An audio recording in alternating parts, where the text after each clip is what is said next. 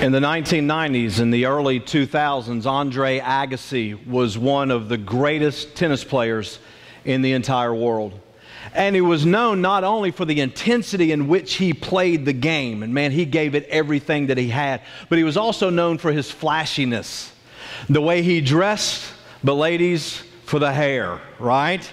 Oh, he had the hair, and sometimes it was spiked on top, but it was long in the back, and man, he'd wear that bandana, and all the hair was just kind of his crown and his glory. Well, he got to be so good at tennis that people wanted him to endorse their products, and so Canon came to him, and they said, we want you to do a commercial for our Canon Rebel camera, because you're a rebel, and you're just going to talk about how awesome of a camera this is. And so if you remember seeing the commercial, it shows him in all kinds of ways playing tennis, and then he rips his shirt off, and then he's standing there, and at one point he's in a Jeep, and as he's driving, he runs his fingers through his long hair, you know, and it's all about this camera. And then at the end, he comes out, he looks at the camera, he has on sunglasses, he pulls them down to the end of his nose, and he says, "Image is everything." And he walks off, Canon Rebel. You know that whole thing. Y'all remember that commercial? Man, he was just known for all of these things, but he was especially known for his hair. But I just learned something this week. Shattered my world. I had no idea. It's a wig. Did you know? I didn't know. I mean, I know later you can see him and he's bald and he embraced that. But at this time, he was bald, but he wasn't ready to embrace it. And so he wore a wig. In 1990, he was in the finals of the French Open against a guy named Andres Gomez, who was ranked lower than him, but he's in the finals with him. And that afternoon, when he was taking a shower to get ready to go and play him, he put something in his hair, and his hair began to fall out of that wig. And he was petrified. He called his brother who was next door and said, "You've got to come over. I don't know what I'm going to do." And his brother said, "All right, we'll put some clips in there." And they used 20 clips to make sure that his wig was going to stay on his head. Because Andre said, all I could imagine was I'm out there playing and my hair falls off. And it doesn't matter how well I'm playing. All people are going to remember, millions of people are going to remember, is what happened to Andre's hair. And it just fell off. He said that every morning when he got up for years, he saw his identity laying on his pillow as his hair began to fall out in just huge, huge amounts. He played in that final and lost.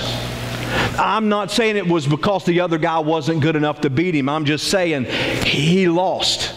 And he said he prayed before that match, not that he would win, but that God would keep his wig from falling off of his head. And I don't know about you, but if that's in my mind, if that's what I'm thinking of, it's going to be hard to do anything else. But finally one day he just let the world know, I'm bald. And like I said, he embraced that. But for him, image was everything. His hair was his image. That's what he used to sell himself, to sell other products. And so there was a point in his life where his image was shattered. You know, as little kids, we think there's nothing that we cannot do. I love to watch little kids, and I'm talking about, 4, 5, 6 years old, and they believe that they can do anything. They believe that if a friend straps a kite to their back or some kind of material, that they can jump off the roof of a house and they can fly. They believe that one day if they want to walk on the moon, that's absolutely possible. That anything that they set their minds to, they can do it. And when they look in the mirror, they see somebody that's beautiful and somebody that's strong. But at some point, people come along in their lives and they start to tell them that their image is not what they think it is. And people will tell them, you're not smart enough to go to the moon. You're not smart enough to be a surgeon or whatever it is that you want to do. And then people come along and say, you know what, you're kind of ugly.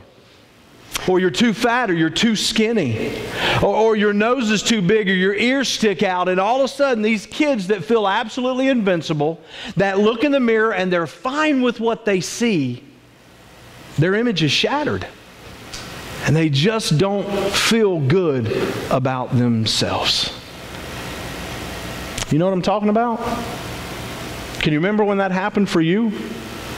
Can you remember the time where you just begin to realize that maybe you weren't as good looking as you thought you were, or your body wasn't as good, or you didn't have the abilities that you thought you had, and your future was limited instead of being unlimited.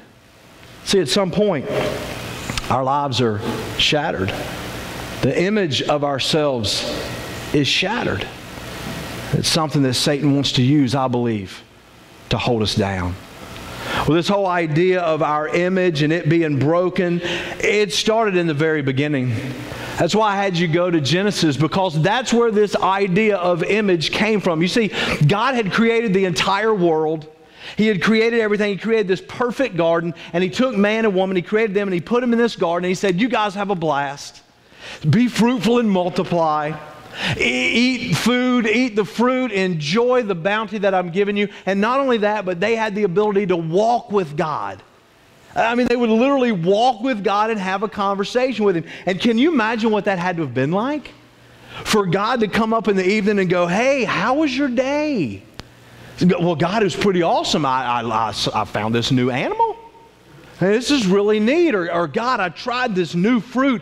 Man, you outdid yourself. That stuff is so good. And Eve, she put it in a salad, and it just set that thing off. And can you imagine just being able to talk to God about your day? And that's what they had. They had this privilege.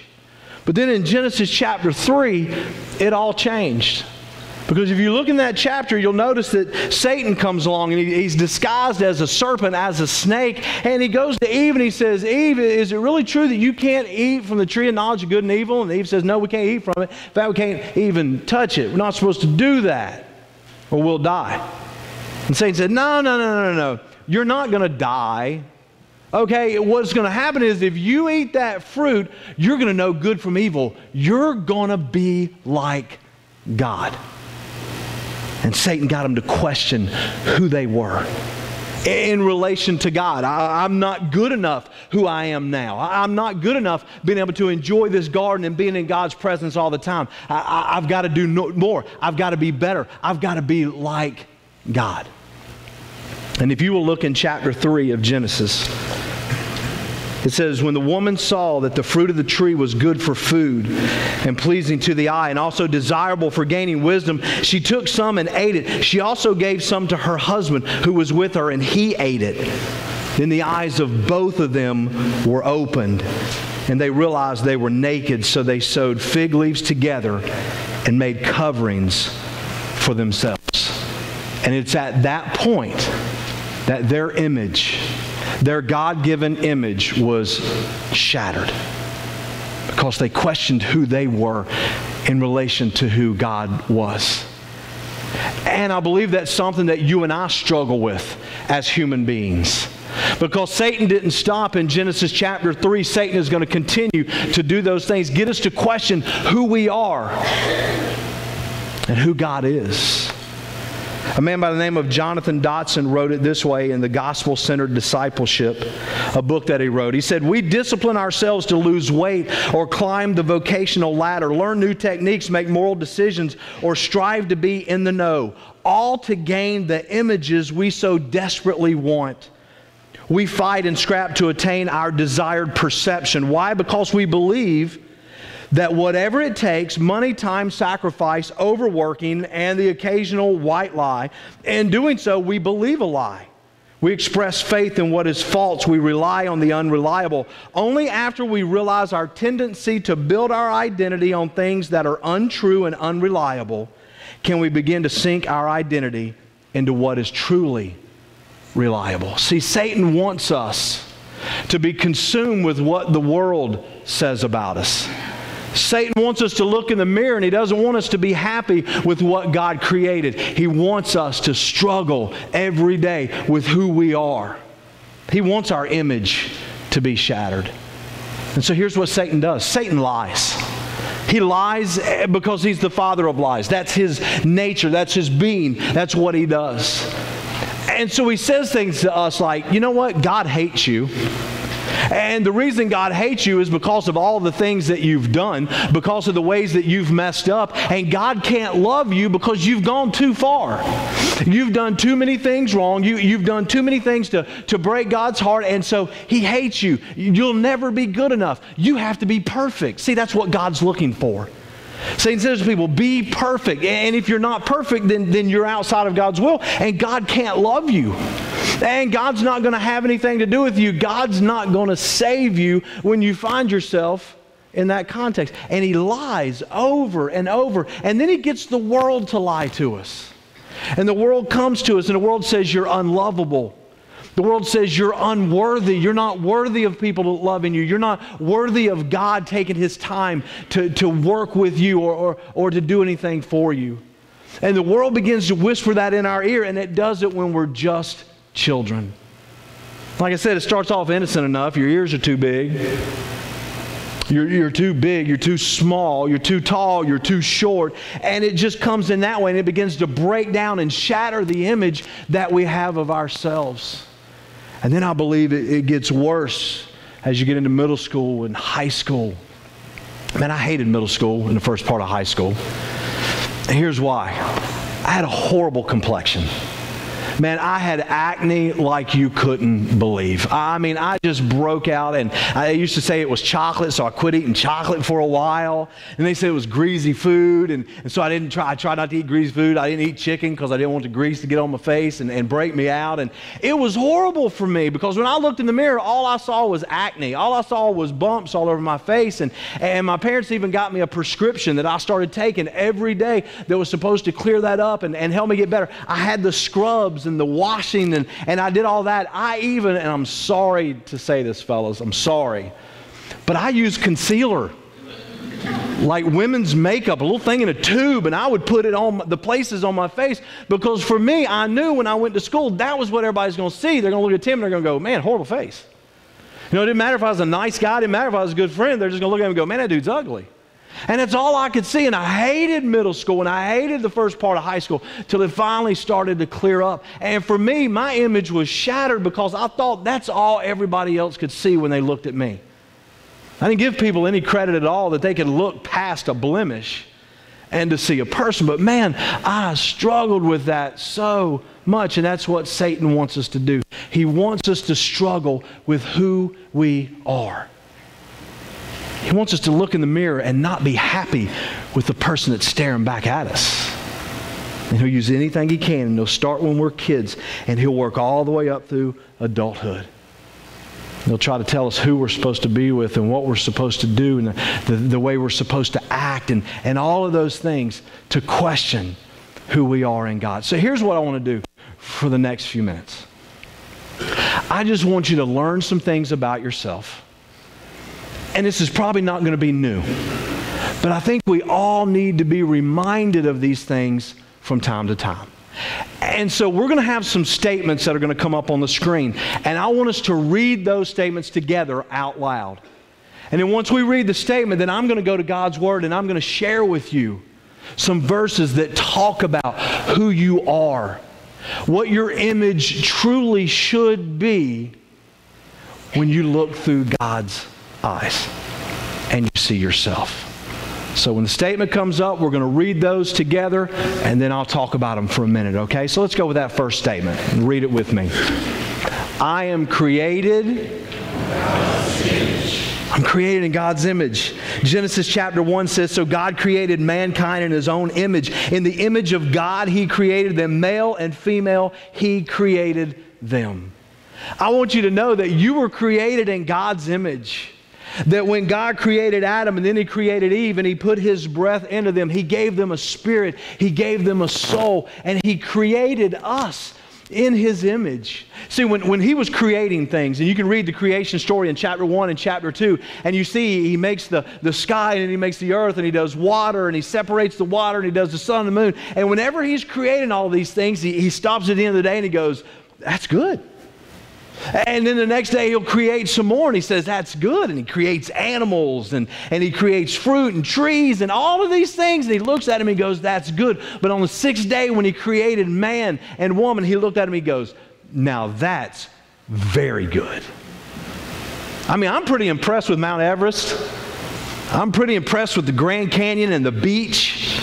And I think, God, you did something right there. If you're going to be impressed, you ought to be impressed with those things. And He said they were good, but then He looked at you and He said, but they are very good. Why? Because you were created in God's image to have this spirit, to have this soul that no other creatures have. So when you look in the mirror, tell yourself, I am created in God's image. Let's look at the next one. I am created by God Himself. Psalm chapter 139, beginning in verse 13. For you created my inmost being. You knit me together in my mother's womb. I praise you because I am fearfully and wonderfully made. Your works are wonderful. I know that full well. I love that chapter.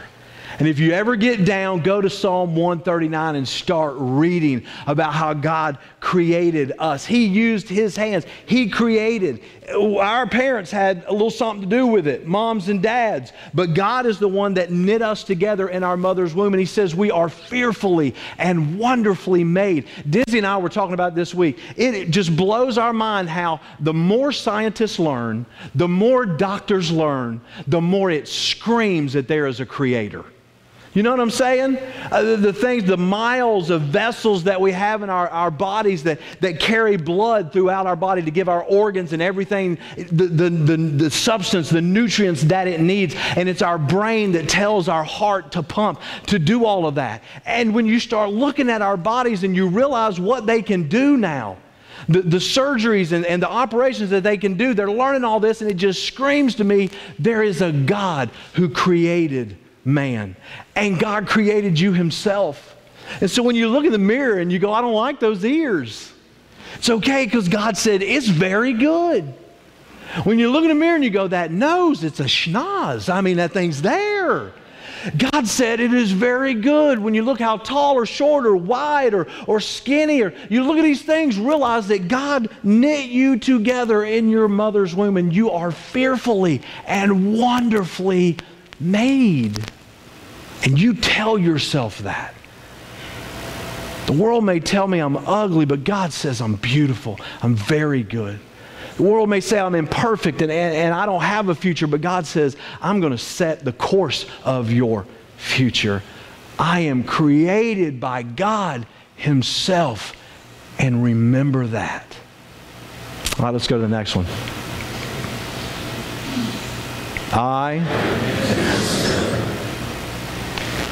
And you're probably going, Tim, I thought this was a build us up kind of thing. Okay, I'm created in God's image. God created me Himself, made me who He wanted me to be. He thinks I'm very good. Why do you put that in there? I have to put that in there, because that's when our image is shattered. Okay, I am a sinner. Romans 3:23 says, for all have sinned and fall short of the glory of God. See, there came a time in our lives where we were old enough to understand, and we just said, I'm going to do it. I know it's wrong, but I don't care. I'm going to do it. Or I know this good thing I should do, but I'm not going to do it because I don't want to do it because it's not going to benefit me. And at some point, we all sin. And when we sin, that image that God had for us is shattered. The world that God created, where He said, Adam and Eve, you live here, and we're going to have this constant communication together, and my presence is going to be with you. It was shattered. And it happens to us when we sin. When we sin, we're separated from God. And we have to know that too. Yeah, we're created in God's image. We were created by God Himself, but we need to understand when we look in the mirror that I'm a sinner. And because of that sin, I'm separated from God. Image shattered.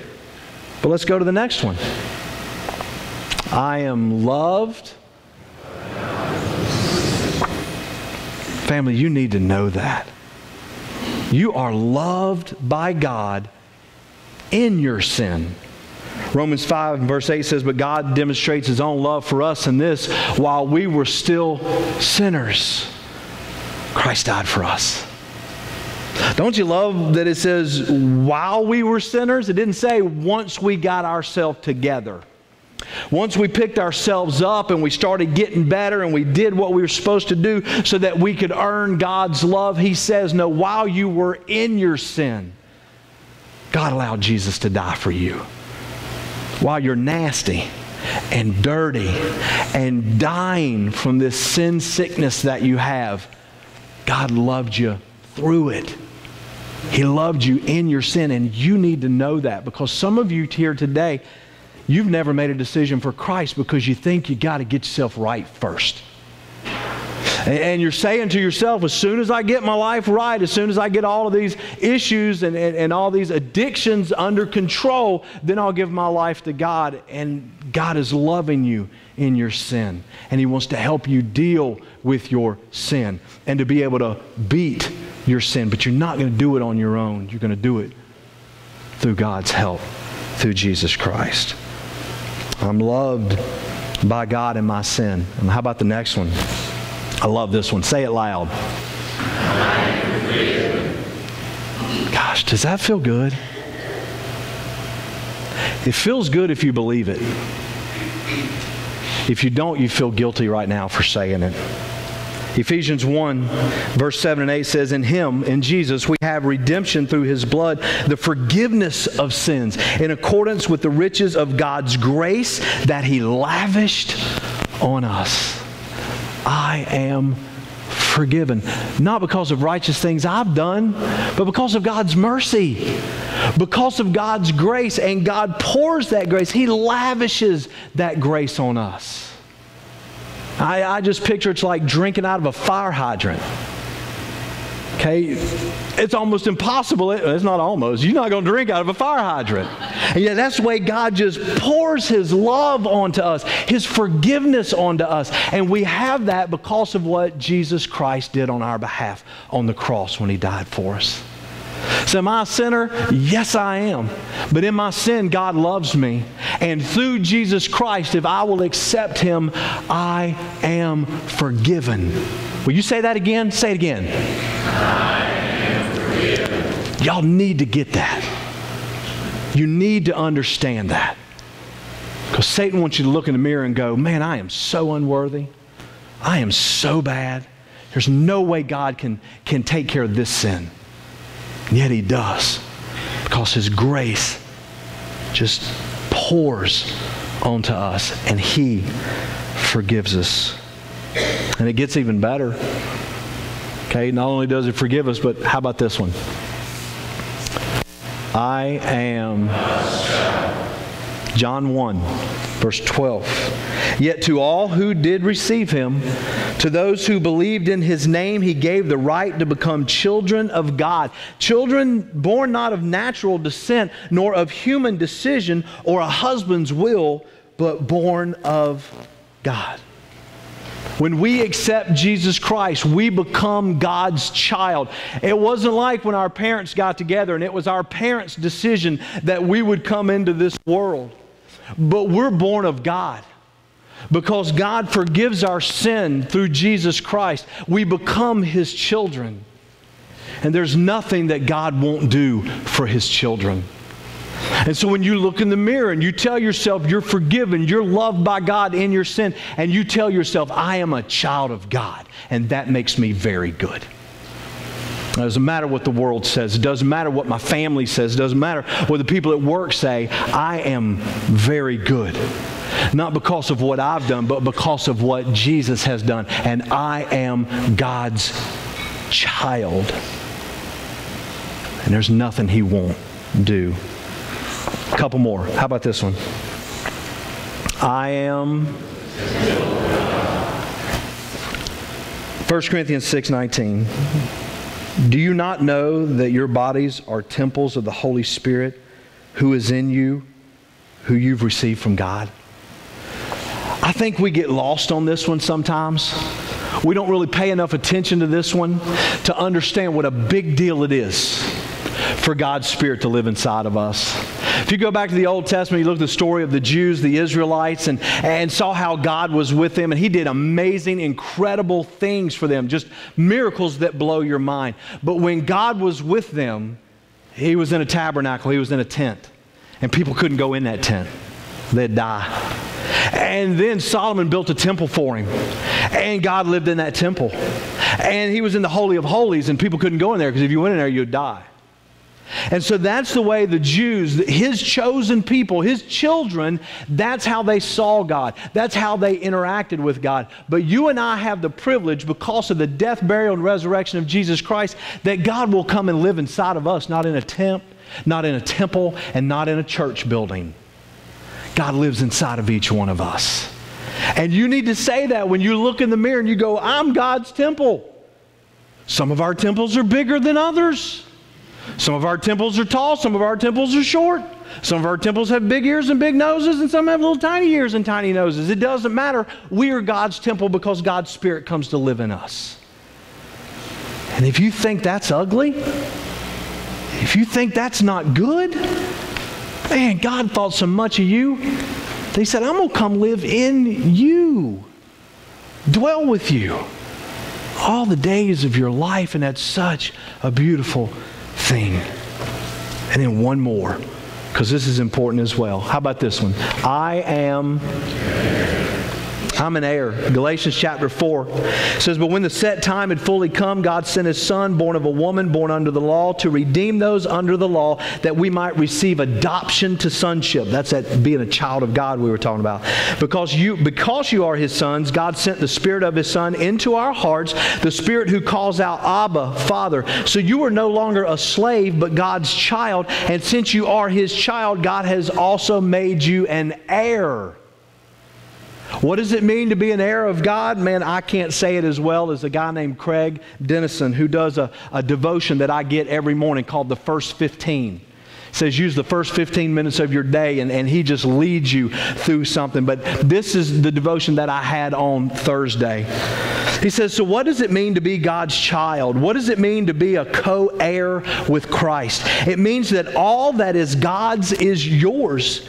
He shares with you His kingdom. You have a Father who gives you amazing gifts. You have a Father who absolutely loves spending time with you. Your heavenly Dad's love for you knows no bounds. His love is pervasive, powerful, and freely given.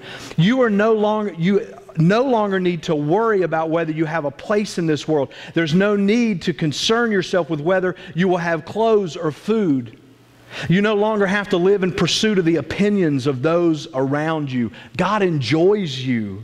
He has a plan for you. He doesn't take being your father lightly. He takes complete ownership of His responsibility. He will strengthen you, teach you, develop you, and give you a life of passion and meaning.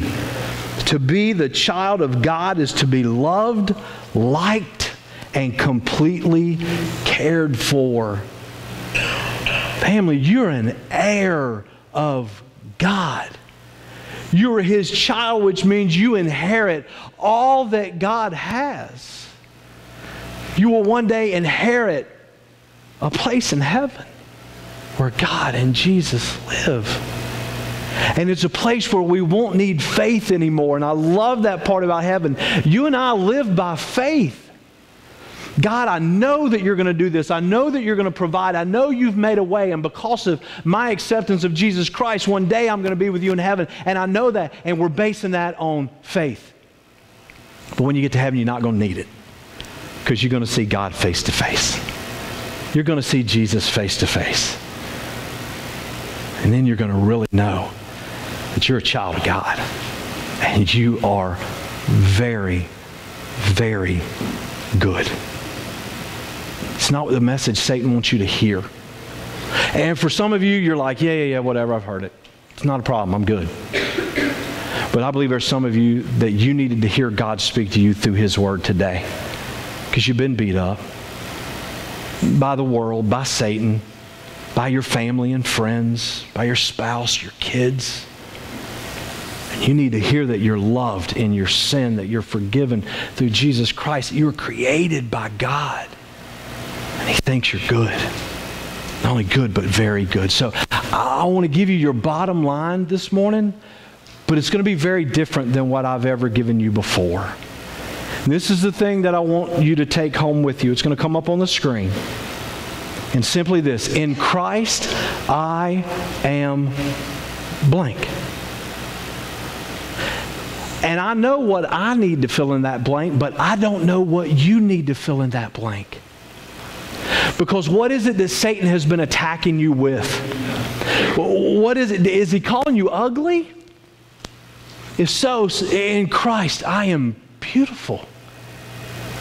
Has Satan told you time and time again that you are unworthy of God's love? Then say, in Christ, I am worthy of God's love.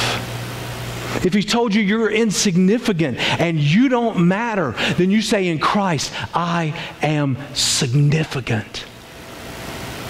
Maybe you don't feel like God can love you. Maybe you feel like your sins have just gone too far and God can't forgive you. Then you may need to write, in Christ, I am forgiven. So what is it that you need to hear God say today? Because in Christ, you're God's child. You're the most precious thing in the entire world that He ever created. And He wants you to know that. Andre Agassi said image is everything. I agree with him. As long as the image you're talking about is the image of who you are in Christ.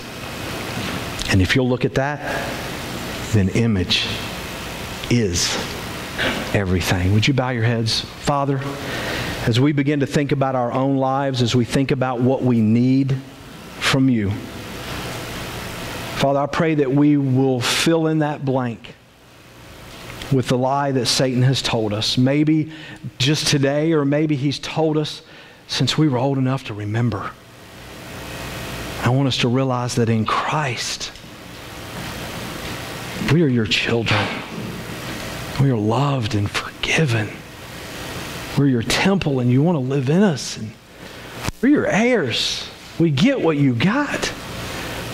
You love us not because of what we do, but because we're your children.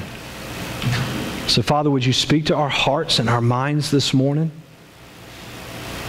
I pray that our image is not shattered, but it's an image that's been put back together because of Jesus Christ. And we pray these things in His name. Amen. I want you to see yourself as God sees you. And God saw you as a person that was so worth it that He let His Son Jesus die for you. A death that you and I can't imagine, pain and misery that we cannot comprehend, yet He did that because He loved you. And because He wants you to be His child, He wants you to be forgiven.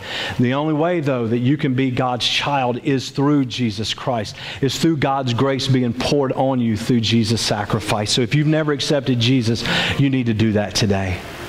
If you need to talk to me about what that looks like, I would love to do that. You just come forward as we sing and we'll talk, because God desperately wants you to be His child.